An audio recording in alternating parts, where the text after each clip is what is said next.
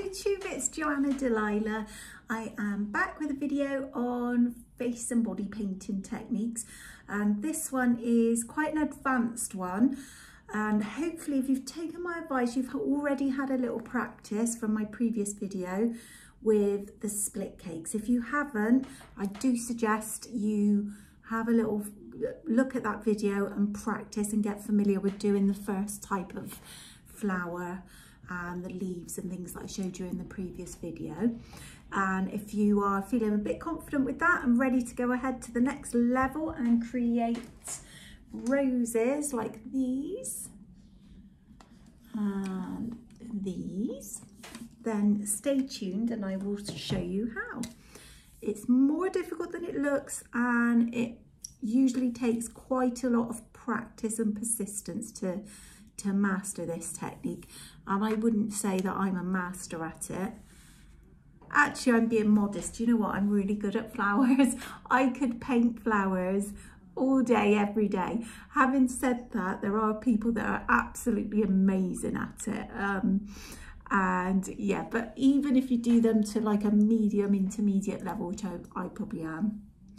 Why am I saying that? I'm amazing at them. Anyway, even if you half do them half decently, they look gorgeous. So, you know, even whilst you're learning, you're going to get something beautiful out of this. So I'm going to turn my camera down. Hopefully this angle is going to work for you.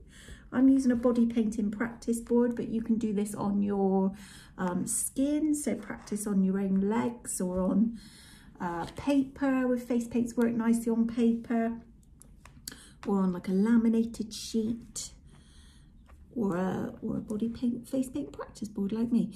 So we're going to do roses. I'm going to just paint one all in one go first of all, so you can see what we're aiming to achieve, and then I will break it down for you into stages. So just watch this one through, and then I'm going to show you again how to do it. So we're going to do this. First of all, you start off the same way that we did the flowers in the previous video. So you're going to do just a big open flower.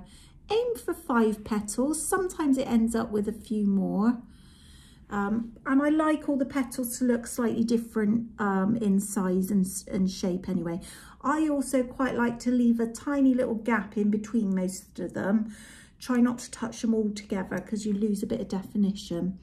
Then, really, really important in getting your roses, especially when you're learning, is to clean off your brush. So I've got like a dishcloth just out of sight. It's a bit mucky, covered in paint. I've got a dishcloth and I've got a pot of water which is full of paint water, and I've got a pot of clean water as well. So I've dunked it in the paint water, wiped it off on the cloth, and then I'm going to reload. And actually, especially when you're new to it, you will find you're better off to even just wipe over your paints every time you need to reload. That really is key in getting a good result with these flowers. If you let your paints go messy and your water and your brushes go messy, you will not get as nice a result as if you keep cleaning them off. Can be, you think it slow you down, but when you see how beautiful these roses are, it is worth it. And the more you do them, the less faffing about you do, because you kind of find your way to do it a bit more cleanly and without the need for too much wiping off. So I'm going to do my center of my rose. And then I'm going to just do some little edgy flowers to fill the space. So there we have my first rose. I'm going to do a little rosebud as well. So again, I'm going to not cut corners. I'm going to clean my brush in between, reloading, making sure I'm getting a nice result each time. And I'm going to do a little rosebud.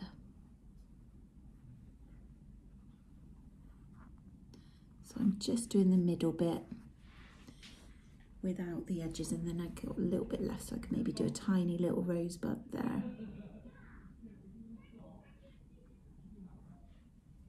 Just do a little tiny. And then let's go in with some green. So I'm going to clean off my brush again. clean water, load up the green side of my paint. Don't know if you can hear that, that's my neighbours out in the garden, excuse the background noise. Working from home, I don't have the luxury of a nice little studio, I'm afraid, in my conservatory. So then I'm just going to add some little bits of green foliage in between, a little swish there, a little bit there. Dun, dun. And then I'd probably fill the space with white dots maybe. You could add some of the little daisies that I've done in previous videos as well. Just extend that a bit. The other thing that's quite nice to do, you might want to just pick out your highlights with a smaller brush and just a white face paint. This is optional extra, but I quite often do this. Make sure your paint is nice and fluid, so not too thick. And you can just kind of give a little bit of a wibbly outline to them. Sometimes I do this in black as well, and it does look nice. It gives a bit of a sort of sketchy watercolor kind of vibe. So I'll just like go a bit messy around the edges. It doesn't need to be perfect. It's just a little arty touch that will give you some little extra little bit of pizzazz. Who doesn't want an extra little bit of pizzazz, hey? All right, and then you could add some little white dots on any other little bits just to give a nice little flare. Okay, so I'm going to take that off and do that again, but I'm going to separate it out. So I'll just slow down what I did and show you again the process. Let me let you have another look at that first in case the angle wasn't very good. Okay.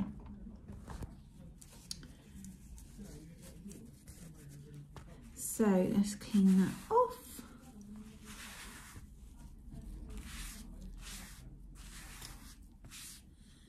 I swear that's 2 doors down. Can you even hear them? I don't know if you can. Just when you're filming a YouTube video, got Foghorn Leghorn in the background in his back garden. Right, okay, let's go again. So I'm going to clean off my brush. You might want to, you could perhaps just pause the video as I do it step by step. Maybe screenshot the little steps. It's quite useful to see it broken down into stages. Just going to wipe off that paint just to freshen up my stripes again and reload. Oh, that brush is a bit too wet. I think I'm all right as long as I keep mixing it up and down and don't mess with my structure of my stripes too much. I think I can just about get away with it. You have to be careful not to flood the paint and lose your stripes. You can see I've got that stripy effect on the brush. So what we are looking to achieve is we are going to do our outside first. So light, I always, especially with roses, I always like the light end to be the outside of the rose, all right? So this is just the same as I showed you in that previous video. So we're going to do 5 petals. Notice how I flipped the brush to do that side because I can't actually get my hand around that kind of angle of a circle. So, but remember when you flip your brush, always check, have I got the light at the outside of the flower? Then to do the middle bit of the flower, what you're going to do is like a lowercase letter N. So with the light at the top, at the outside, you're going to go slowly up the hill, along the arch, and down the hill. So it's like a little hill or an N.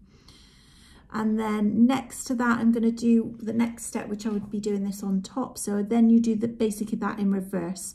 So you go down the hill, along the bottom, and up the hill. I realise this is probably upside down too, so that's, sorry, even more confusing. And then for your edge petals, hold the brush straight up, press it down onto the skin, give a little twist just with the white side. Keep the dark side where it is. Twist out, pull down. As you pull down, lift up the dark side so you're leading with the light. And it's like a little comma, and you're going to do that the other side. So push down, twist and round. And that, I think, is the hardest bit to gauge. You might want to screenshot that. That's got all the little layers that you would then put all of those together, which I'll just do now. If I pop them, so I'm going to do this bit now in the middle of my rose. But before I do that, really important to clean off the brush and reload with clean water. And again, if your paints are getting murky, you might even need to wipe off the paint. Really is the trick to success, is just keeping your stripes in order.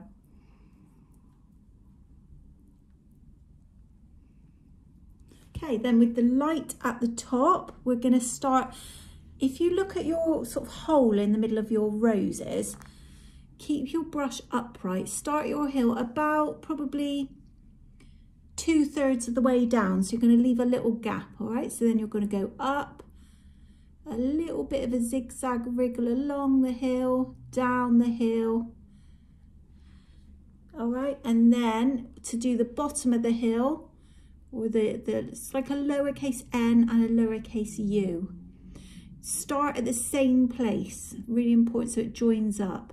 All right, so starting at the same place and then going to go down.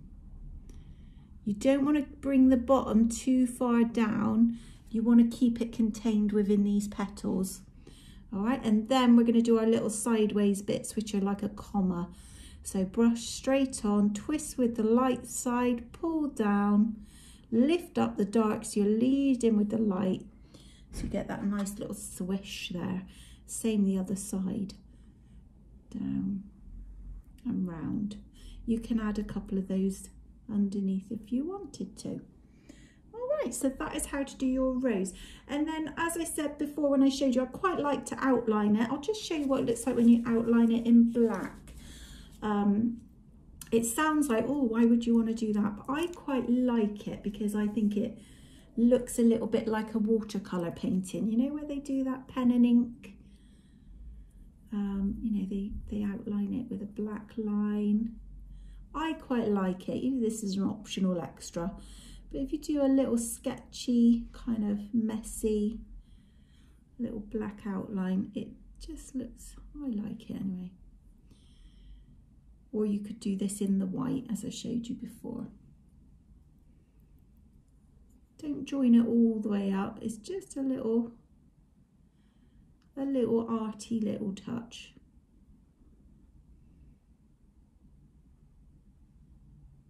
And then if you had your leaves in there as well, obviously it would all make a bit more sense, but so you'd have your decoration and your dots and whatnot.